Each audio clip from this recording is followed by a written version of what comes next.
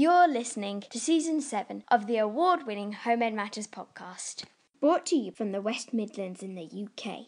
We're just a regular family of 5 on a home education journey, and we want to share our journey with you and encourage you on yours. So thanks for joining us, and here's this week's episode. Right. Welcome to Home Ed Matters. Season 7? Episode 7. Wow. My name's Luke. My name's Eden. Thanks for tuning in. Yeah. Oh, and it's the end of a busy day. Very busy day. As it often is, I think, when we record. And where are we sitting?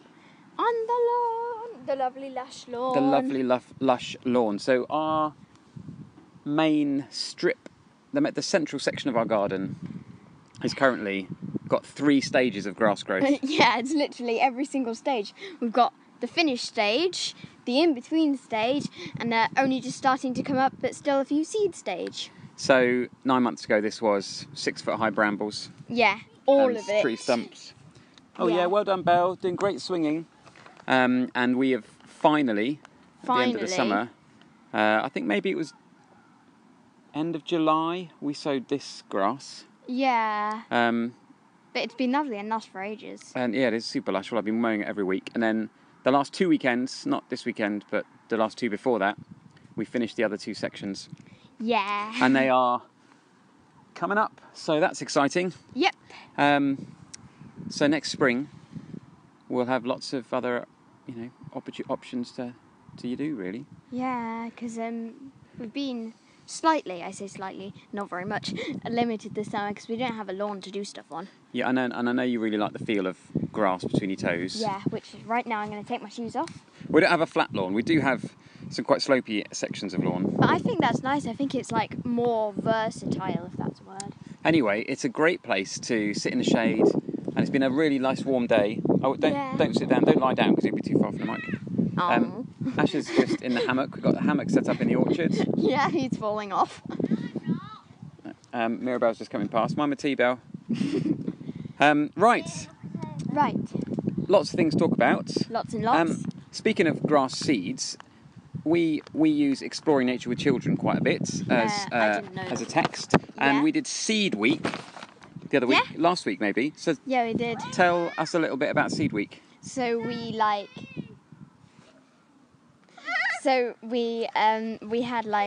found lots of different seeds, and we talked about the different ways that they would Ash, they're really distracting. We talked about the different ways that they get sown. Yeah. And What kind of seeds did you collect then? I collected a rose hip, Yeah. which is spread by squirrels, and I collected a dandelion fluff and a blackberry and an acorn. Lots of different types of seeds. We have got lots of different ones. And the type which cling onto you. Are berries seeds? Yeah. Have they got seeds in the middle? Berries have got seeds in the middle, like raspberry. So there's loads of rowan, loads of hawthorn berries. Sorry, should I say, around the place? Yeah, I use them in my room. They make really nice And decorations. did you make some collages and things? What kind of art and things did you do with them, or did you do anything with them? We didn't. No. I thought you were going to make something with them. Oh well, we did do a sit spot. Yeah. Where What's the sit spot? So we all chose a spot, and we had to observe for 5 minutes. In the garden. What was there in the garden? Wouldn't quite be the same if it was just in the lounge. In the lounge. Whoa, I don't know. You're doing amazing You running, can't do it Belle. In the lounge. Yeah. Let them see me. Yeah. Okay. Didn't let who see you? What, the chickens? Oh right. Belle's No. playing hide and seek with the chickens. Which is a bit hard because the chickens are in a cage. Yeah. So we're back in the schools have all gone back, and we're back in a regular routine, more or less. Yes. So that's pretty good, and we've just done weeks 7 and 8 of our 36-week academic year. Yeah. So that's really good, and a few other things have restarted. So what was the most exciting thing about what restarted last Monday? Drum roll, please. Drama! That's awesome. And with a million exclamation points. So drama was one of your highlights last year, and at the beginning of lockdown, you were very disappointed. Well, I would say disappointed is an understatement. Because you had prepared 2 plays. Yeah, I was in 2 plays. And they were due to happen, but like many things... Yeah, it was like literally a week before they were going to happen. Oh, I can still hear the disappointment in your eyes. No, not in your eyes, in your voice. Can you hear things with your eyes? So, after a long break and some slight changes, drama's started. Yeah. Thanks so much, Belle. Oh, brilliant, yeah. Pop it down here, pop it by my cup of tea if you like. Not in my tea, just next to it. So you're in a different drama group, as in different yes. age group. Different age group, even And though I'm it was all technically the socially youngest. distanced, so how did that work? Well, the leaders wore face visors, and we had to stay in our different squares. Yeah, so they marked out squares in the hall that you use. And there was a one-way system of coming in and out. But when we came in, it got quite congested. So this week, there's going. Okay, Belle. There's going to have like a system for coming in and out. Yeah. So in theory, it's still going on tomorrow. Yes. So that's good. Even though there's some local lockdowns and some more restrictions around the place. Yeah, but even if there is a local lockdown, then drama will still be able to happen. That's good news. That is very good news. Yesterday, you had a very special treat for a friend's birthday. Yes. What was that? Horse riding! So you went horse riding. Tell us all about it. In fact, you haven't actually told me about it yet, so this will be the first time I hear about it. Really? Other people, I think Grandad was waiting to hear about it on the podcast. Yes. Okay, hello to Grandad if you're there. And tell us about horse riding. So, it was so cool. I rode a horse called Baby, and my friend rode a horse called Gracie, which is actually the name of their dog. But it wasn't their dog, just to But clarify. it wasn't their dog, yeah. And so 2 girls I knew from drama were there. Good link, yeah. And Esther, who used to volunteer there, she did my group. Oh, that's pretty good. Yeah. So you actually knew the person helping do the horse riding. That was really brilliant. No, she was literally doing it, Dad. Yeah, exactly, yeah. Yeah. So it's been a long while since you went horse riding. Yeah. You were very little last time Yes. we went horse riding, which was for your granny's 70th birthday. Yeah. So that was like 5 years ago. So what was some of the best bits about it? I think I really liked doing the trotting, and it was really good because she taught us like a good amount, you know.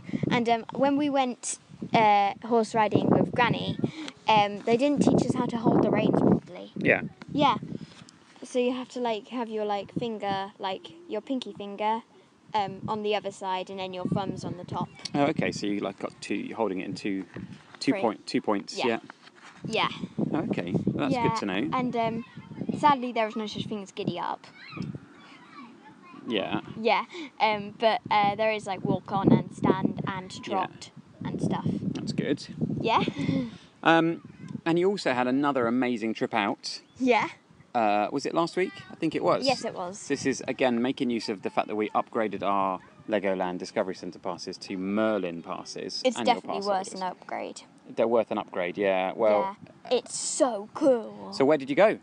We went to Alton Towers. Do you know I've never been? Have you not? I've never been to Alton Towers. Why did you dun? Because it was a dramatic announcement. Yeah. So what was the best bit about Alton Towers?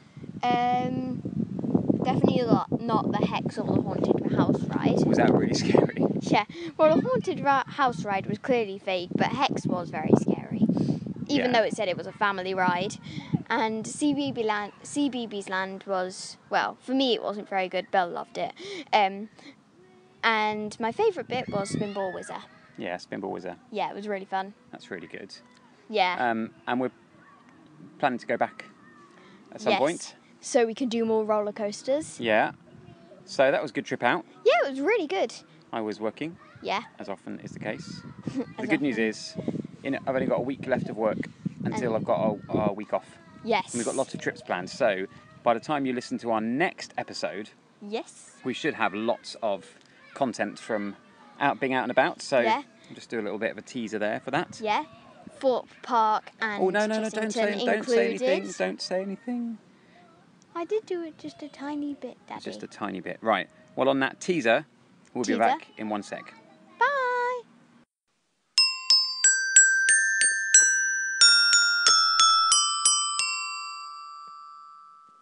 You're listening to the Home in Matters podcast. We're back. We are back. I didn't even have time to serve your coffee. It's tea. Yeah. It's tea today. I think it was coffee. Coffee was so last episode. Yeah.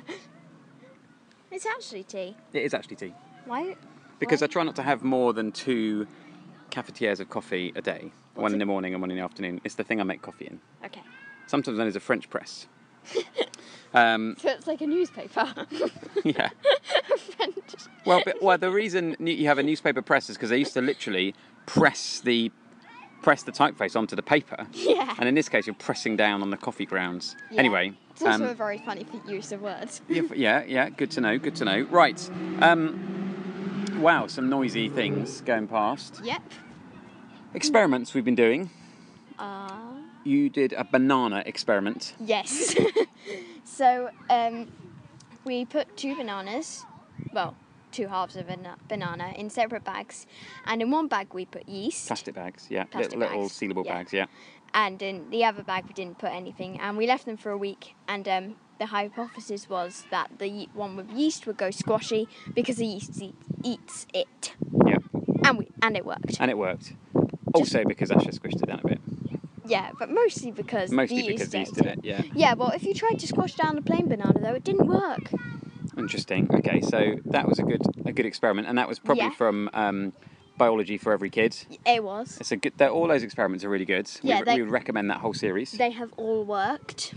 And then we watched some experiments. We watched a show called Emily's Lab. Wonder Lab. Or Glow Lab. Emily's Wonder Lab. Yeah. On Netflix. Emily's Wonderland. And so we would recommend that. And we watched one about fluorescence. Yes. What can you remember about that one then? It was about how all the kids got really messy. It was also because what did they do? Sorry, this was 2 weeks ago, and we've already just watched one. We'll watch another. What was on the other one? The other one was about the glue paint stuff. I'm not sure if it was glue paint, but yeah. So what's that about? It was about What is it? Explain it. So it's like the corn flour and water, and it's about all these different liquids. And is it the one where the liquid that goes hard if you hit it, but it's soft, it's gloopy otherwise? Yeah, and they tried to walk across a pool of it, and it was really funny. And the kids always get messy at the end. Yeah, I can imagine. So that's something we're enjoying at the moment. We're also enjoying.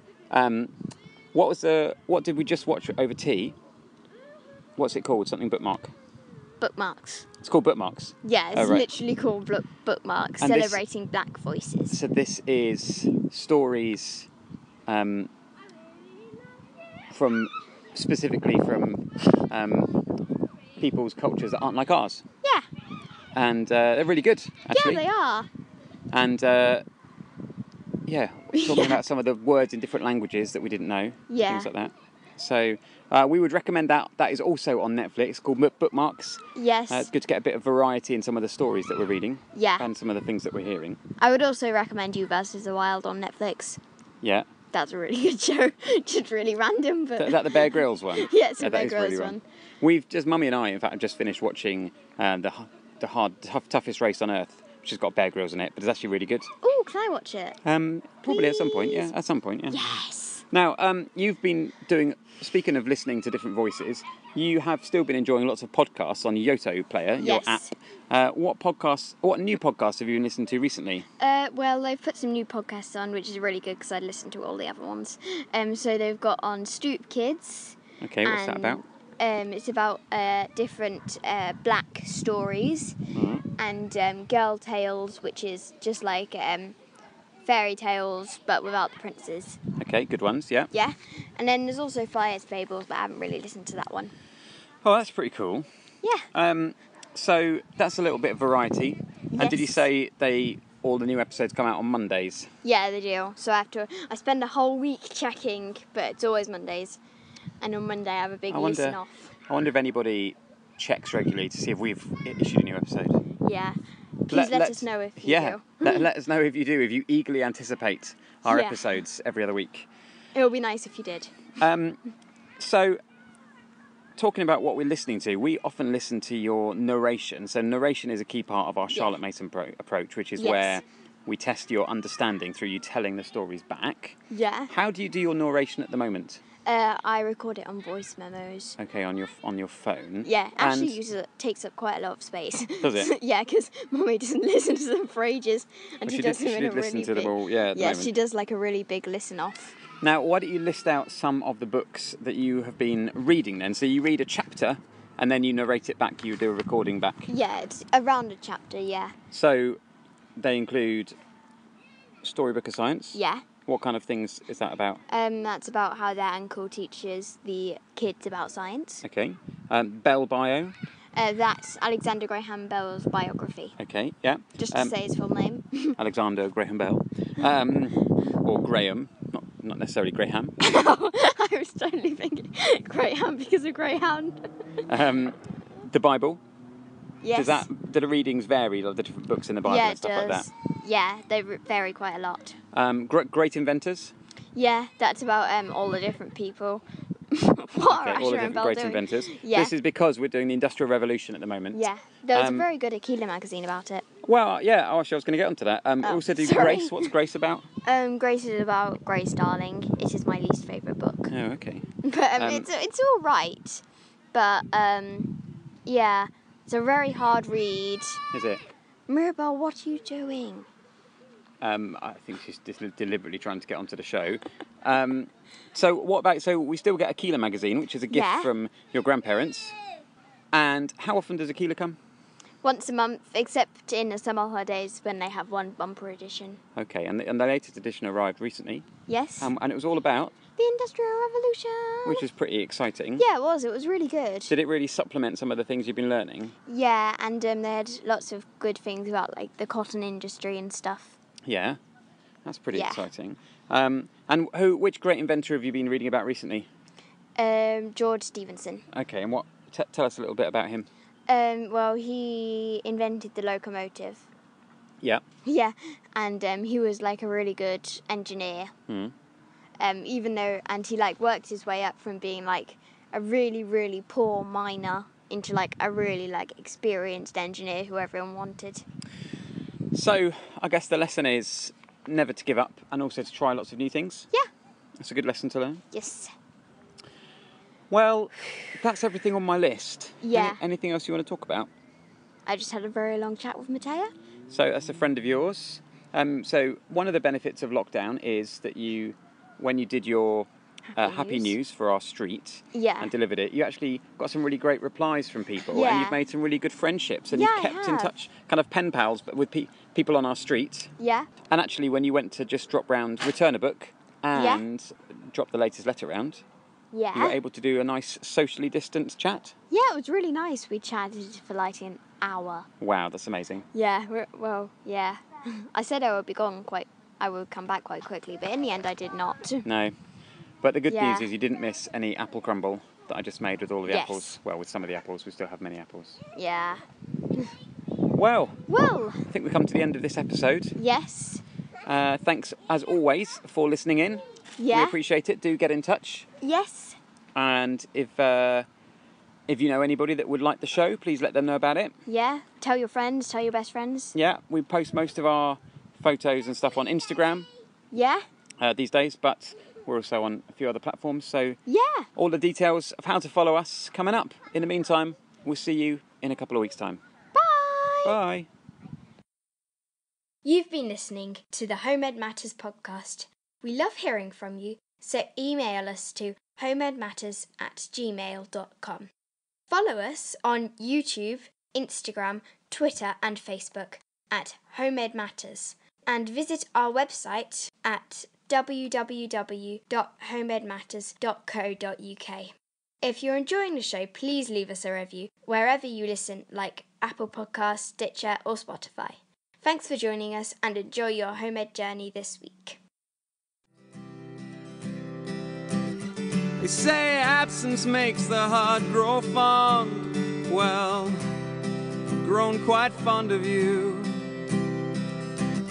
Some people may think you're strange, but I think I'm strange too. It's raining outside, and it's raining inside too. I wanna go home, place where I'm known and where I know you. Walk familiar streets.